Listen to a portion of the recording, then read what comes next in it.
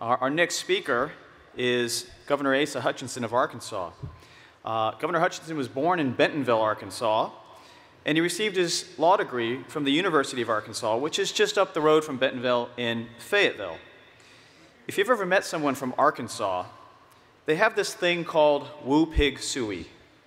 Now, I'm from Texas, and I've never quite figured out what woo pig suey is. But nevertheless, in 1982, President Reagan appointed Governor Hutchinson as the U.S. Attorney for the Western District of Arkansas. At that time, he was 31 years old, and he was then the youngest U.S. Attorney in the nation. He made national headlines by successfully ending a standoff and prosecuting an extremist cult organization. Since then, Governor Hutchinson has gone on to be into major leadership roles in the DEA, Homeland Security, and most recently, of course, as governor of the great state of Arkansas. I first met Governor Hutchinson in the governor's mansion about 5 years ago. My firm, First Liberty Institute, is co-counsel with the state of Arkansas in defending a Ten Commandments monument that sits on the Capitol grounds in Little Rock. So you could say that Governor Hutchinson has been fighting for righteous causes ever since he entered public service. It is my great honor to introduce to you, and please give a warm Iowa welcome to Governor Asa Hutchinson.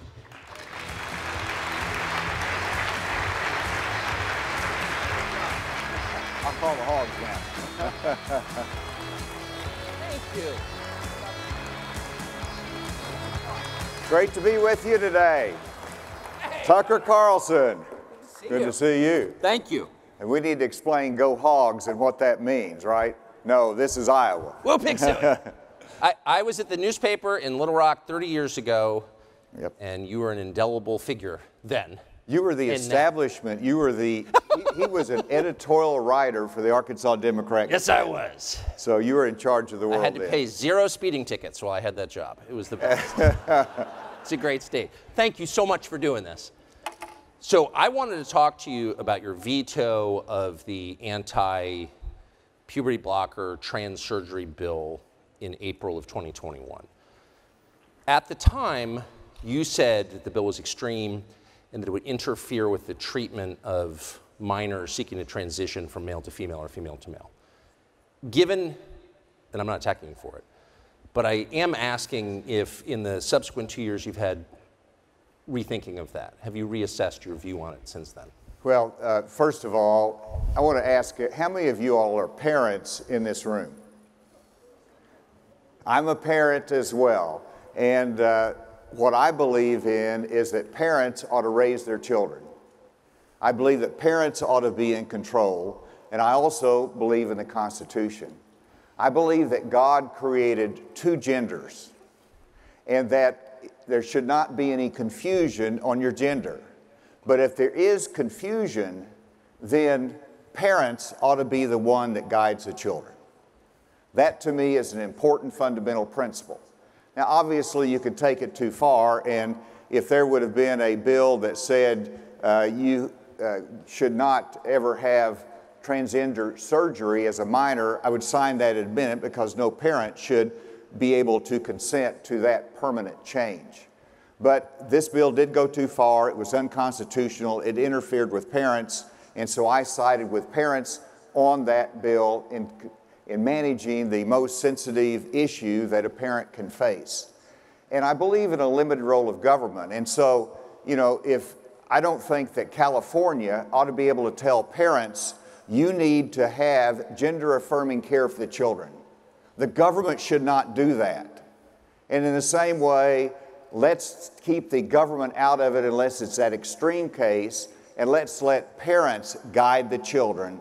I stand with parents. So, and amen for standing with parents, and I think everyone in the room would agree with that.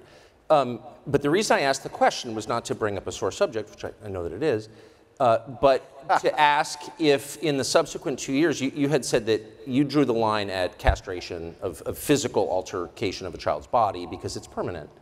But in the subsequent 2 years, I think we've learned that hormone therapy for prepubescent children is permanent. It changes the bone structure, it changes the brain of the child. A lot of people believe, including me, that it destroys the child's life, but it is permanent.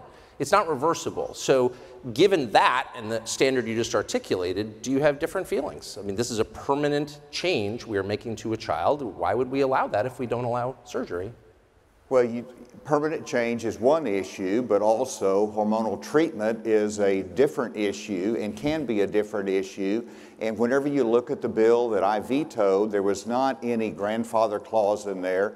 Again, I respect legislators that have a different view, but I think independently, I think of the parents, I think of the Constitution, and actually the court, if you read the decision of the federal judge that struck it down as unconstitutional, really sided with parents as well. But how is it treatment? I guess that's my question. If you have a child who says, who's born a boy, I want to become a girl, he hasn't gone through puberty yet, he's say 10.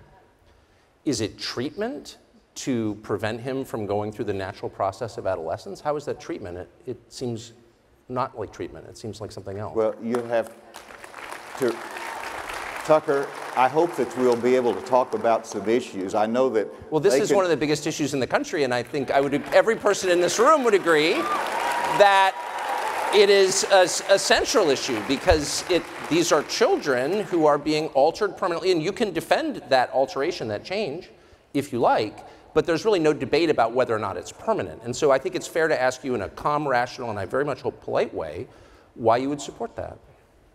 Well, I didn't say what I supported, I said what I vetoed. And whenever you look at children and what they're challenged with in life, I think it's important that in the most sensitive issues that parents are able to guide them through that challenge.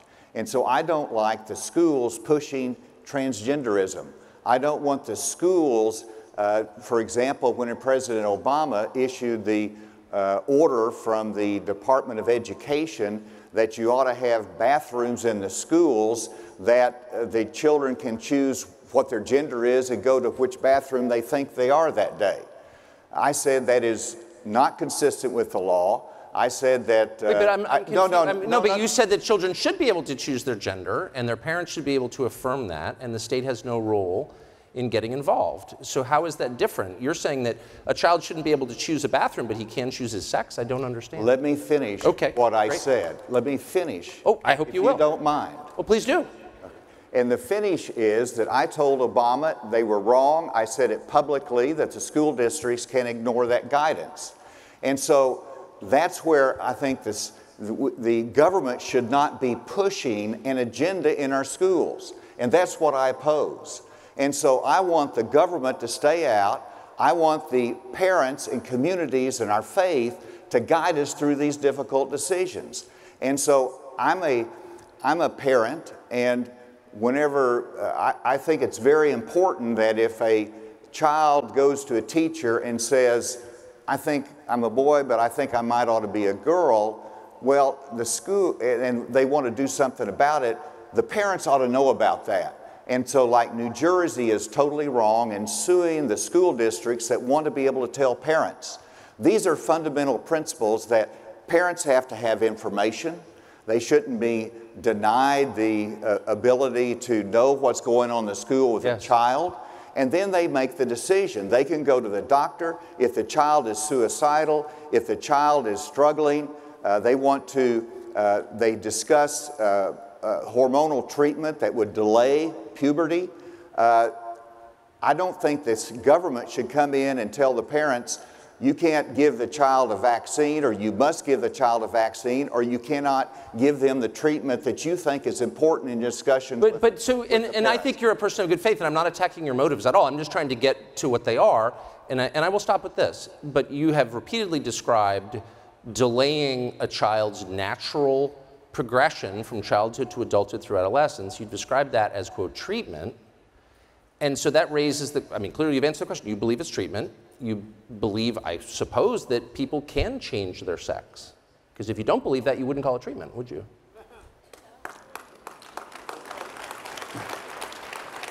Well, God created two genders, and that's what I have stated. And whenever you look at the decisions on that, no, I don't I don't support that. I wouldn't make that decision in my family about changing genders. And I don't believe that taxpayers' funds should be used for transgender surgery or treatment through Medicaid or Medicare or in our military. I don't believe that that should happen because traditionally, whether it's the Hyde Amendment that you prohibit funding of abortion with taxpayers' dollars because it violates the religious commitment of many people, the same principle should apply here. I'm saying one simple, fundamental thing, that we have to have a debate as to what is the limited role of government. Let's encourage parents to make decisions. Obviously, they can go too far, and you draw a line, and legislatures have to do that. Yes.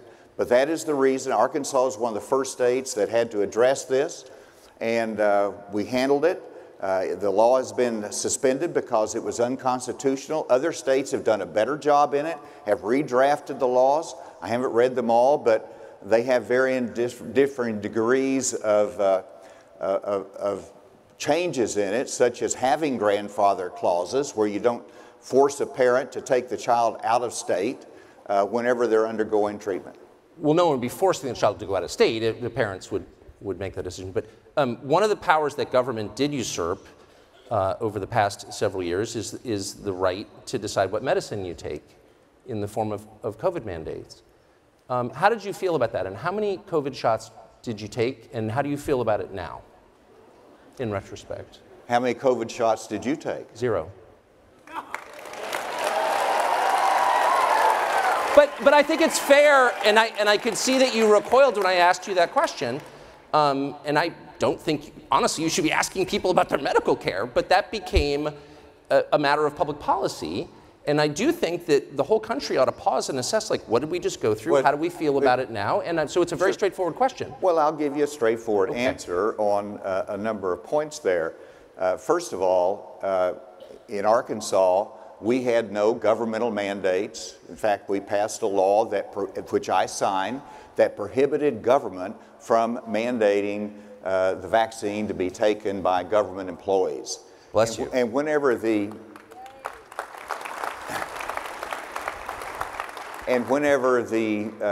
Biden administration said that even the National Guard had to take the vaccine, I called my adjutant general in and I said, make sure that you broadly interpret every exemption. We don't want to lose National Guard personnel because of their refusal to take a vaccine. And then, of course, Arkansas joined in the litigation challenging that from the Biden administration, because whenever you're looking at the vaccine, it should be individual choice. We shouldn't be firing people from government because they make that individual decision. Yes, I took the vaccine, and I went out and held town hall meetings where we brought in medical testimony and local doctors and talked in the community about it. So I think we made the right, I made the right decision taking the vaccine for me, but other people can make a different decision. For sure, but do you think that now, what do you make of the evidence that there were an awful lot of people injured by it? I think, well, that's factually true. And it does seem like there is intense pressure not to mention that. And so if we care about people, we should also care about people who are injured by a drug they were coerced into taking. Why is there no conversation about that? Well, I think there is conversations about that, but let me talk about the pandemic a little bit more. There were some decisions were not perfect. I had to make the best judgments I could during the pandemic, and as a governor, I made 2 decisions I think were very important. One of them was that whenever you look at the businesses, there was enormous national pressure to say you're an essential business, you're a non-essential business. Non-essential businesses have to close down. I looked at that and I said that every business that provides a job for a family is an essential business, and I'm going to keep them open. And the second, and because of that, our economy recovered. We didn't shelter in place, which were one of few states that made that decision. The other one was I kept our schools open after that spring where we all went virtual. I said, this is not working, particularly in a rural state. And as a result of keeping our schools open for in-classroom instruction, Arkansas ranked number 2 in the nation for days of in-classroom instruction during the pandemic. That was good for the students, it was good for our communities, it was diminished the learning gap, and so we don't handle things perfectly, but we make good judgments, and those were 2 that I think will stand the test of time. So I want to ask you a question that Senator Scott and that I asked Senator Scott, which is, do you think, and would you as president, use the U.S. military to seal our southern border? Well, it's very important that we use our military to support our protection of the southern border. What I would do in approaching the southern border, and of course I was in charge of border security during the Bush administration. Yes, I know. Yep. And as some people might remember, we didn't get it perfect, but it looks perfect compared to what you see today. For sure. And so I have a little bit of experience along the border security. I was head of the DEA, and so I had to deal with Mexico in reference to the cartels.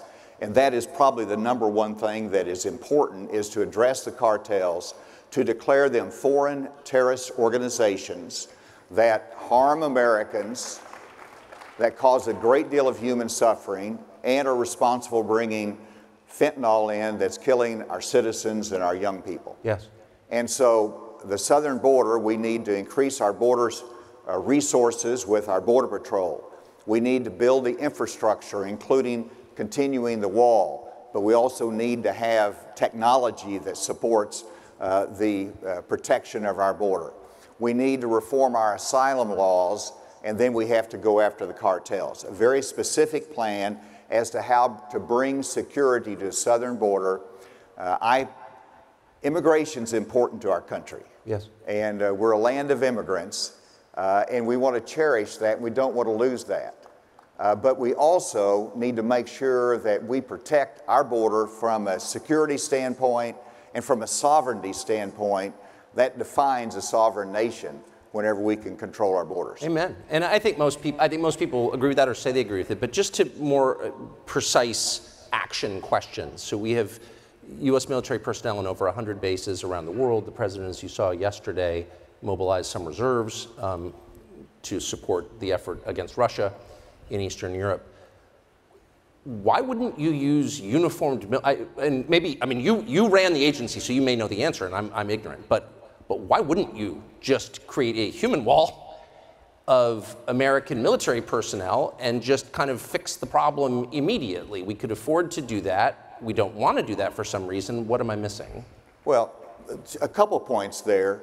First of all, the military is always an option that might be needed at some point.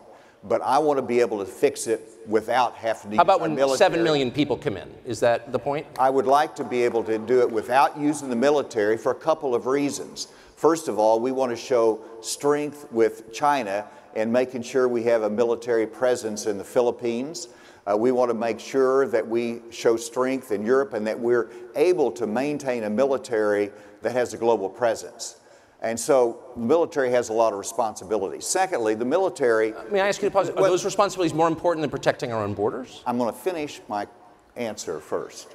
The second reason is the military is trained to kill people.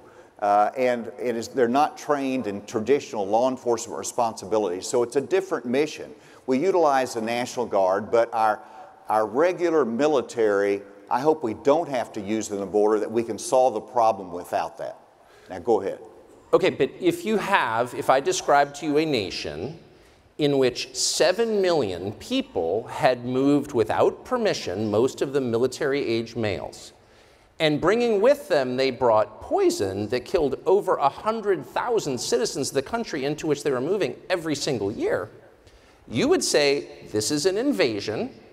This is not only a challenge to a sovereignty, this is proof that sovereignty doesn't exist. You don't control your country. It's not really your country. And you would say that's an emergency. In fact, you might even say that's worse than what's happening in Ukraine right now from an American perspective. And so if that doesn't meet the definition of an emergency with which you'd use the U.S. military to respond, then what does? What's happening in the Philippines? I mean, I'm not mocking you, but what is happening in the Philippines is more important than that? Well, the Philippines is close to Taiwan, and so that sends a signal, of course, that fact that we have our bases there, that if we have the right personnel, the right equipment there, then we send a signal to China, don't touch the freedom of Taiwan. And I think that's important. But in terms of what is important, obviously, whenever you look at the Trump administration, they took steps along the border, but they didn't put the military personnel there. And whenever you look at how we can solve that problem, if we can solve that problem short of it, there could be, you know, there's some candidates that advocate using the military to bomb the labs in Mexico. Well, that is called an invasion, and I'd like to be able to do something short of invading a neighboring friendly country, and there's ways to do it. I've worked as the head of the DEA with President Vicente Fox at the time to dismantle one of the cartels.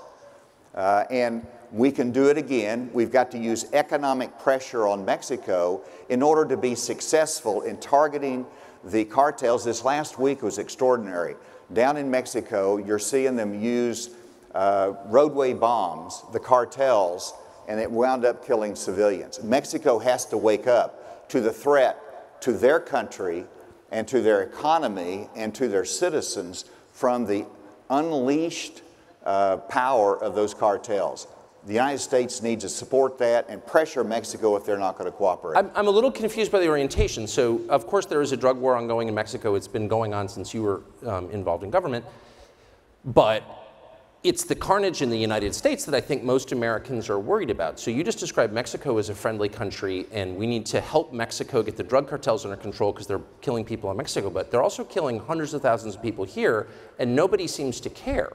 So we can argue about, you know, what the policy solutions are, but it's the emphasis that I think is very striking to a lot of voters. Like, where's the outrage? 100,000 people die of poison sent through Mexico, and like we call them a friendly country? I don't understand. Well, you haven't been to my town hall meetings, which no, but I'm offering you a chance. In which I talk about the fentanyl crisis in our cities. And Tucker, you're absolutely right. Whenever I have a friend that I call up who's in New York City, but he's from Arkansas, and I call him up, talk about a political question, my campaign actually, and I say, what are you doing in New York? And he said, my son, who is a college-age student, went to go watch a baseball game in New York. He goes out in the street, as he should not have done, to buy, and he bought a Percocet pill. Yes. And the Percocet pill was laced with fentanyl. And he overdosed and he died, and so the dad was there to pick up and recover the body. And so fentanyl is a crisis. It's the #1 cause of death between those ages 18 and 49 in America. So it is a crisis, it is serious, and it has to be addressed both with going after the cartels, controlling the border, but it's also about what Governor Kim Reynolds did here in Iowa and had a fentanyl conference, which I attended, in which parents who had been impacted were trying to educate others about the danger of illicit drugs, particularly fentanyl, and how they can be laced with other drugs. That's the kind of education effort we need here. It's about addiction counseling as well, and families struggle with this. I've struggled with this. And so, yes, it is something that I take very, very seriously. Yes. I'm passionate about, I'm outraged about. Amen. When you pray, what do you pray for? You know, great question. I heard your interview. It was really great today with Bob Vanderplatz, and I saw that you got to Deuteronomy. Yeah, I've only gotten there, but I'm pretty psyched for Judges, I'll tell you that. When you get, when you get to James, you asked me what I prayed for. There you go, Bob. I pray for wisdom. In James, it talks about, if any man lacks wisdom, let him ask of God, who giveth to all men liberally and upbraideth not. And that's the old King James Version, I know. And upbraideth not is like a child that's coming to a parent and saying, can I have something, and you fuss at them. God never fusses at us or upbraids us for asking for wisdom. So I pray for two things. One, that I'll be a good steward of God's blessings to me, which are the opportunities in public service. And secondly, that He'll give me wisdom. And there's human wisdom that understands the affairs of man that Daniel and David were so wise in. But then there's also the eternal wisdom, the wisdom that we can see our lives through the lens of eternity and recognize that the votes that I cast, the vetoes that I do, is not just a matter of accountability in history or with your constituents, but we're accountable as believers in eternity. And so I ask for the wisdom to have an eternal perspective, the biblical worldview that's important to me, that I learned at Bob Jones University, that I learned at the Religious Freedom Conference at the University of Notre Dame, in which Francis Schaeffer spoke. And I put that into practice in my life as a young lawyer before I was the youngest U.S. attorney.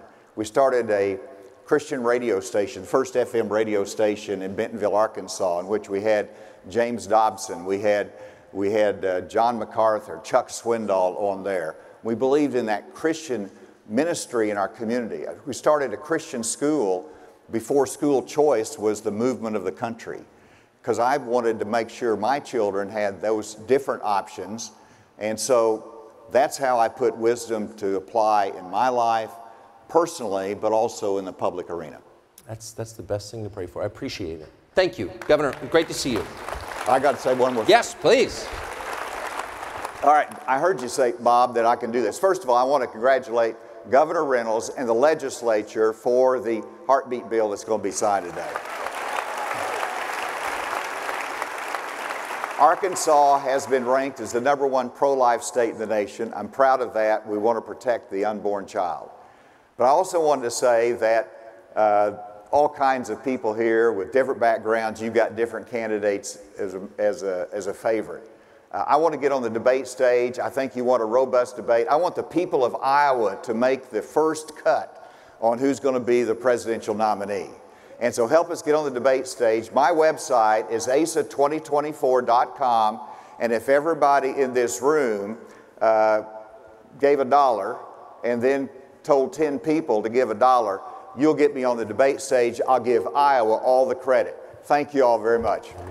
Thank you. Thanks. Great to see you, Governor. Thank you.